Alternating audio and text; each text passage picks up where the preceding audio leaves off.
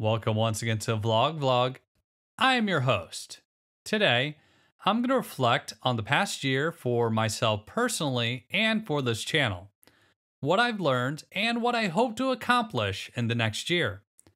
2022 was a pretty good year for me, so let's do it again in 2023.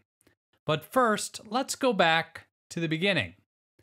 I decided to start the vlog during the COVID lockdowns as a way for me to distract myself from what was going on in the world. It took me a while to learn how videos were made and how to do it myself. I didn't have a good microphone, so I just used an old one that I had just lying around the house, and some of the sound quality in my early videos were pretty rough. The original idea was to call it something like Video Game Review, but I decided to go with the vlog because it is a nonsense word that would allow me to make whatever I felt like at the time. In addition to starting my own channel, the lockdowns also got me to put myself out there more as a person. Once the lockdowns ended, I started to date again, and in the last year I got engaged. I honestly never expect to get married. This past year, I also had corrective eye surgery, purchased an electronic automobile, and fell down some stairs. I'm still recovering from the eye surgery, and the ankle is getting better. I also lost both of my house cats in a matter of months. Sora was a few weeks shy of his 18th birthday, which is pretty good for a giant cat. My other cat, Master Etna, was 15 years old. I'm not quite ready to have a new house cat, but I did rehome a couple of feral cats that now hang around my barn. Their names are Lord Megatron, the Mighty Starscream, and RC. They don't really like me, but they've stuck around, so I guess that's a win. As far as the YouTube thing goes, I started 2022 with 51 subscribers, and I've gained 67 subscribers. So it's more than doubled in the past year. I'm now at 118 subscribers, and thank you for that. I don't really know what that all means, but I think it's neat that 118 people decided that they wanted to hear an old guy complain about stuff on the internet. In the next year, I hope that we can hit 200. I'm not sure if that's overly ambitious, but I think it's obtainable. I know it's still a long way from monetization, but I don't really care if that really ever happens. For me, this is just an expensive hobby that's taught me new things about my Macintosh, and it's helped me feel more comfortable with my voice. While other old guys spend money on golf clubs, I spend my money on Power Macs, microphones, and SSDs. Neither one of us necessarily know what we're doing, but it's fun. One of the big things that I've learned in this past year actually came from the YouTube comment section. Now, it's not always a great place.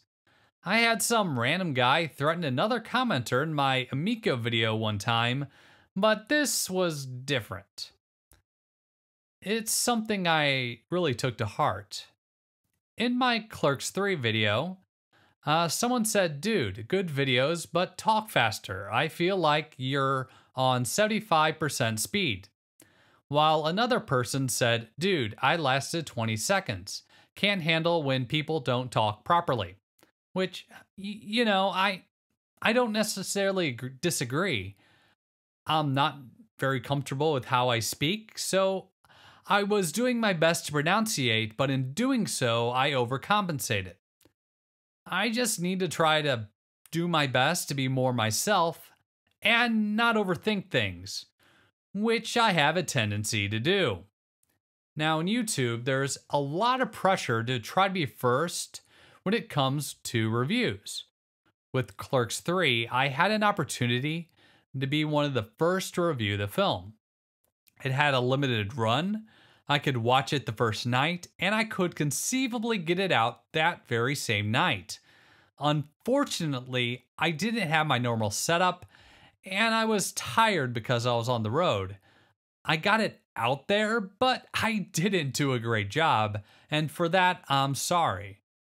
I know this probably sounds obvious, but I just need to just try to have fun and be myself. I think I really saw that in my reviews of Rings of Power. Now, I absolutely hated the show, but I had a lot of fun roasting it. I think I just need to try to put more of myself in everything that I do on YouTube. Even if I can't get a video up as quickly as the career YouTubers, I just need to make videos at my own pace. Sometimes I have made the mistake of just getting something out there when I'm not exactly proud of a video, but for whatever reason, YouTube decides to really push that video and it gets a lot of views for my channel.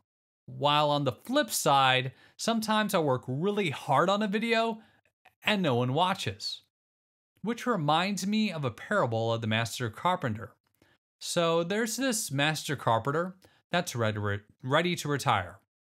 But his boss gets him to agree to build one more house. Now, the carpenter does the job, but he's tired. Everything isn't as straight or as good as his normal work, but he gets it done. When the carpenter finishes the job, the boss gives the carpenter the house. The idea being that you should always put your best in everything that you do. In the next year, a lot of stuff is going to happen. I'm getting married, and I'm going on my first international trip in over a decade. In the next year, I may not have a ton of free time, but I want to try to make sure that whatever I do produce is something that I'm proud of, and I'll try my best to just be myself. Thank you for watching me in 2022, and I hope that I can do an even better job in 2023. I'm just an old guy learning how to make things on the internet, but I really do appreciate you coming along on the ride with me. So if there's only one viewer, no viewers, or 20, I'll keep trying to do my best to improve. Thank you again, and I hope you have a wonderful day.